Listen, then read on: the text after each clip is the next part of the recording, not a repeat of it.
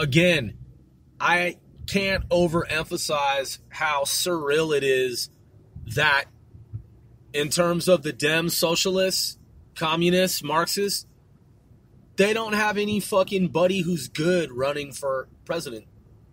They don't have anybody. They're all fucking bums, all of them. They're all just stupid fucking bums. International persons of rational adult competence have to look at these fucking lousy bums on the left in America who are currently running for president, and they have to be scratching their heads like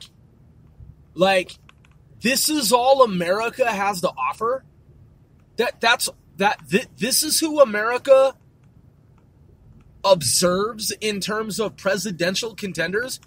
America accepts this. This is okay for America, for these fucking bums to run for office.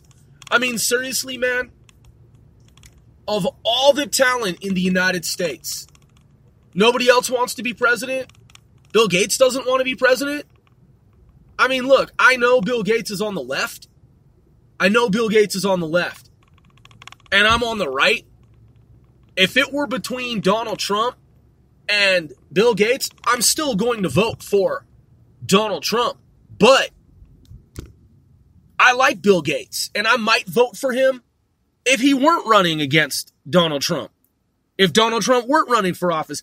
I'm saying Bill Gates seems like a reasonable person. He seems like a sensible man who has some sense about himself. Bernie Sanders and Joe Biden are fucking bums. They're total fucking bums. Elizabeth Warren was a bum, is a bum. Kamala Harris is a fucking bum. They're all wacky bums. Literally. Wacky stooges.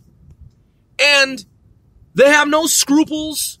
I don't fuck their accolades, whatever, law, practice, this, fuck them. They're so stupid, man. They're corny motherfuckers, man. There's nobody else in America who wants to run for president. How much does it cost to run for fucking president, man? Seriously, how fucking much money does it cost to run for president in the United States? What keeps the smart people out?